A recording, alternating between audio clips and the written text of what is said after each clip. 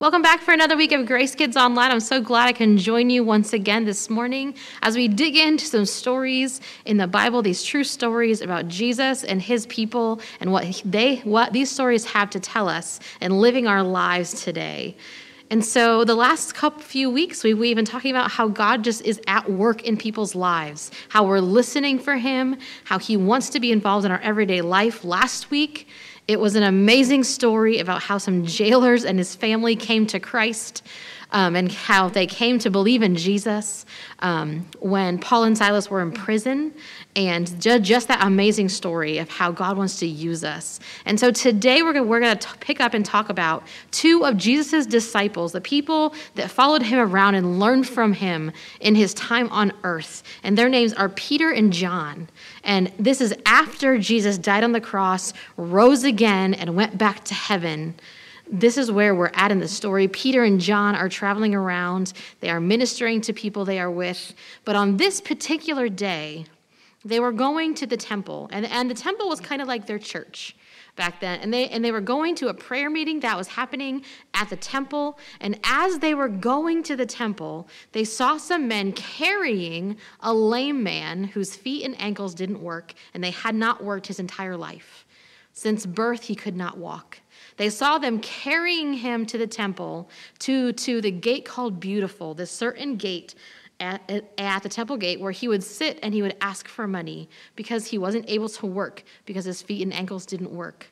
And so he wasn't able to work and have money and to be able to have the things that everyone else seemed to have.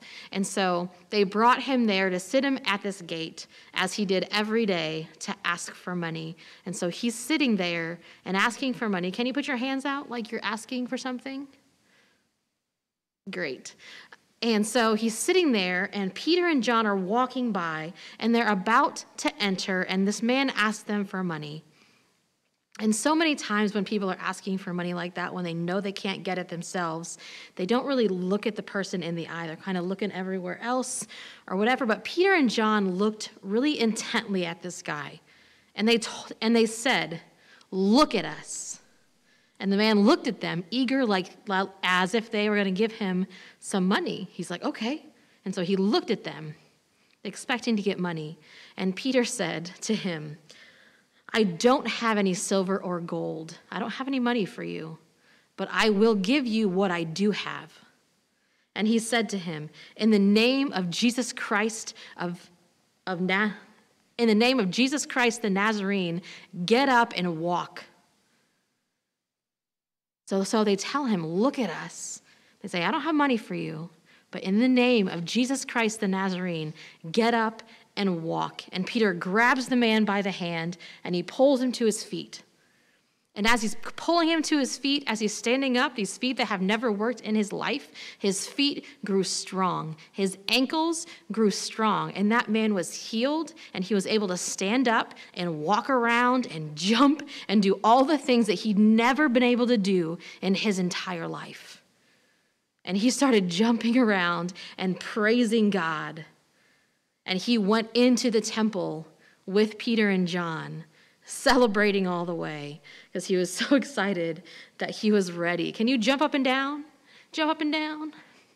He was so excited to be able to walk and to move on his own and not need carried from one place to another.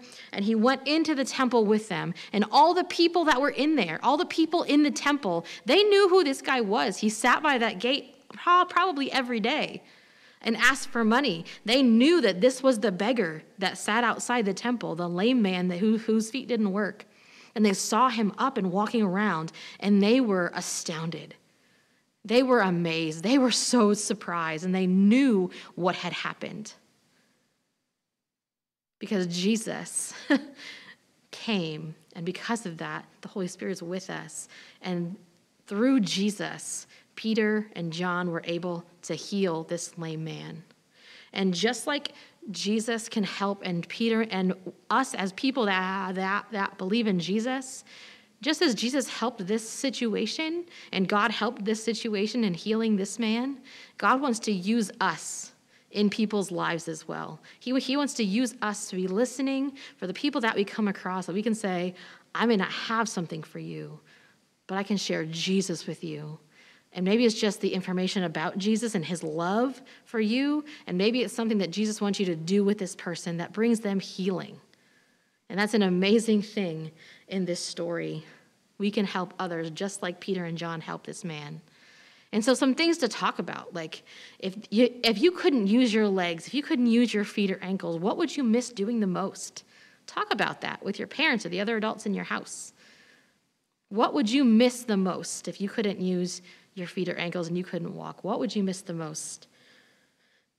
And what's something that you can do to show how happy you are that Jesus helps you? What's something that you can do to show how happy you are that Jesus helps you? Another thing you guys can do together is maybe you can play what says praise tag. You know tag, one person's the tagger and everyone else runs, and that person tags you, okay? But in praise tag, wherever you got tagged, you use that part of your body to praise God. So if they tagged your arm, you can lift your arm and praise God. If they tagged your leg, you can shake your leg or jump up and down and praise God. And just different ways, wherever you're tagged, to use to praise God in that moment. And maybe after you go to the store, if you're together at the store, maybe parents, other adults in the house, you can show the kids your change back or your receipt and talk about what if Peter and John had just given the man money and what he could have done with that money, even though so much better things happened in that moment. And so just like Peter and John were used by God in this, God worked through them to help this beggar, this guy at the gate that was healed. What are some ways that God wants to use us in our lives? Are we open to hearing and listening for the people that we come across? Because they didn't plan on meeting with this man. He was just someone they saw as they went about their day. And so how can God heal people and affect their lives through us? How can we partner with him in the things that he wants to do with people that we run into on a daily basis? And just talk about that stuff. And just talk about that because God is with you and he wants to help you, and that help may come through other people. He may want to help other people through you. And so today, my prayer for us is that we just remember that we have a God that helps us, and we have a God that wants us to help others with his love and the way that he has called us to. And so this week, as you're thinking about those things, don't forget, last week, we started a new memory verse in Acts 16:31. It says, "Believe in the Lord Jesus and you will be saved." Believe in the Lord Jesus and you will be saved. And not just saved from the things that we do wrong and the sin in our life, not just saved from those things, but saved to a life of helping people just like Peter and John helped this man in this story. So I hope you have a wonderful week. I miss you, and I plan on and hope to see you all soon. Have a good week.